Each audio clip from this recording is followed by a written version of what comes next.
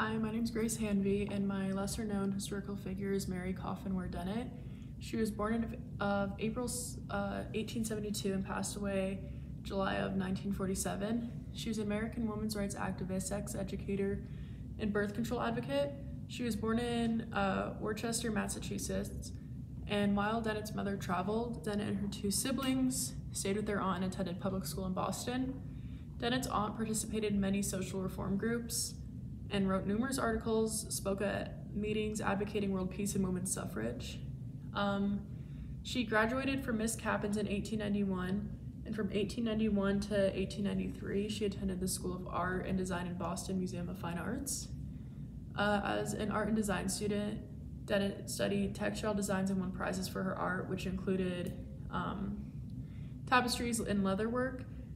During the early 1900s, Dennett distributed a pamphlet she wrote on sex education called The Sex Side of Life, and through the post, that triggered a lot of legal challenges that contributed to dismantling of the Comstock Act.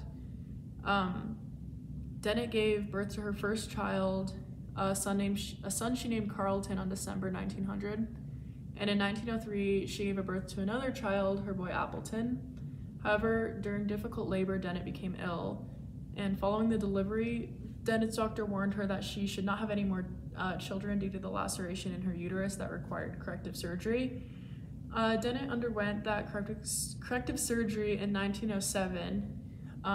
Following her reproductive difficulties, Dennett and her husband refrained from intercourse. Without access to contraception, that was the way they chose to adhere to the doctor's recommendation. In 1915, Dennett wrote a pamphlet titled The Sex Side of Life, an Explanation for Young People. She created the pamphlet in response to her eldest son's questions related to sex, and she included realistic descriptions of intercourse, often not found in other books that discuss sex. In the pamphlet, she discussed that the books she had read portrayed sex as more of a fearful and shameful act, where in her pamphlet she offered a straightforward description involving how the reproduction is just a nature of human. Dennett became more involved with the birth control movement as she interacted with other women who argued that women should be allowed to control their fertility. Some women, including Jessie Ashley and Clara Stillman, advocated for abolishing state laws prohibiting the distribution of contraceptives. Dennett became involved in women's rights and birth control advocacy in the early 1900s, and in 1914 she founded the National Birth Control League, also known as the NBCL, which later became the Planned Parenthood Federation of America. She believed that women should have the right to control their own bodies and to have access to contraception. The pamphlet was controversial and led Dennett to becoming prosecuted under the Comstock Act, which was a federal law that prohibited the distribution of obscene material through the mail. She was found guilty and fined $300, but the case drew the attention she needed for sex education and birth control. After ending her position with the Voluntary Parenthood League, Dennett continued to receive mail from people asking about birth control and sex education. Dennett continued to work for women's rights and birth control throughout her life, and she was a member of the National Women's Party and worked with Margaret Sanger, another prominent birth control advocate. She also served as the executive director of the NBCL and helped to organize the first birth control clinic in the United States.